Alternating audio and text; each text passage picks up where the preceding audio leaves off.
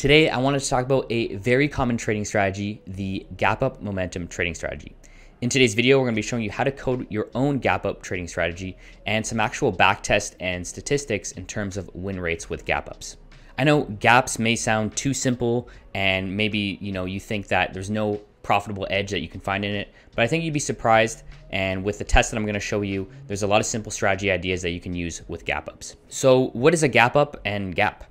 Usually between trading sessions or major impact news events, you can see the gaps of a price of an asset. A gap is calculated by comparing the current open price with the last close price. A gap up would be if the open price is higher than the last close price, and a gap down would be as if the open price is lower than the last close price. Gaps can occur very commonly with trading sessions. For example, let's take the US equities cash session, which is from 9:30 a.m. Eastern to 4 p.m. Eastern.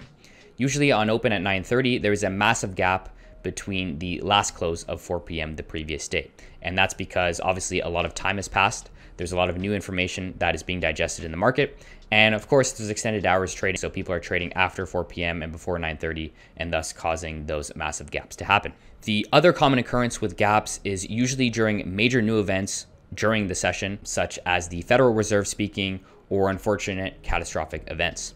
So can gap up strategies be profitable? They sound too simple. They sound too good to be true. Why would a simple strategy make money? The answer is yes, they can be profitable. I ran some tests on the last 10 years with 4 different assets, the S&P 500 futures, the NASDAQ futures, gold, and oil. And I compared the gap ups and the win rate in terms of if there was a gap up and you bought and hold, would you have been profitable? So I ran those stats for the last 10 years. Let's take a look at them.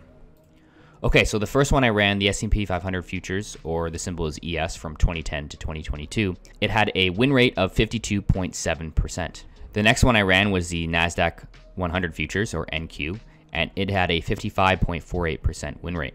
Then we have gold futures, which had a 51.6% win rate. And lastly, oil futures, which had a 53.8% win rate. So you can see in every scenario, there is a small edge in terms of win rate when buying and holding for that same day.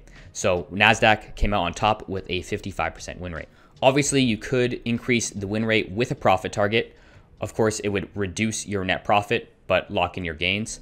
And a major warning, this is without a stop loss. So you could have some crazy intraday drawdowns without a stop loss. Definitely you would want to recommend looking at adding a stop loss to a gap up strategy. But with those stats and showing you the past 10 years, it's a really good indicator that these strategies can be profitable. You just have to apply some risk management on top of it. Okay, so how would you code a gap up strategy? What you're seeing here on the screen is C# and in NinjaTrader. And basically to code it, you would check the current open price. So I'm saying if open at 0 is greater than the previous close at 1, okay? And then we would enter long. You would do this in the on-bar update function and basically check for gaps and have your nice entry logic there. Now, you would have to be careful. Obviously, if you had this code on a minute basis or a second basis, you'd get a lot of trades and probably a lot of bad trades. These types of strategies, you would want to run longer time frame, on daily bars or 1 or 2 hour bars, because there's going to be a lot of signal noise throughout the day. Now, the code here below it, I actually count the gap ups. That's how I got the stats for those win rates. Basically, I checked if there was a gap up, and if there was, I did a total counter. I increased it by 1. And then if the current close is greater than the current open, then I increased the profitable gap ups, and then else I increased the gap ups that were losers. And that way I was able to calculate the win rate. Now, for my Python coders out there, I wanted to help you guys out as well. So in this code, what you're seeing here, this is the Interactive Brokers TWS API, and this is an example on how you would calculate a gap up. You can see the code is very, very similar. The major differences is that in our on-bar update from IB, we get a bar data list. We then convert that to a pandas data frame object, and then we're able to easily access the open and close prices. So I check the current open price, which is dataframe.open.illoc -1, which is the most recent element, is greater than the last close, which would be -2, which is 1 element ago. And then if that's the case, then we create our stock contract object, which is just the SPY, the S&P 500 ETF, and we do a market order with a quantity of 1 in our account and place the order.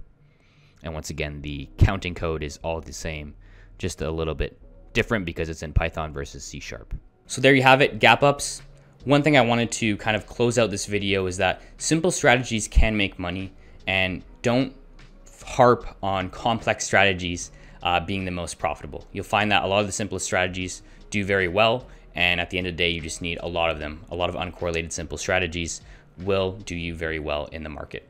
So once again, don't worry about if it's too simple. We saw in the stats earlier that, you know, they had decent win rates. Obviously 51% is a slight edge. It's not like a 70% win rate, but you could up the win rate with different exits.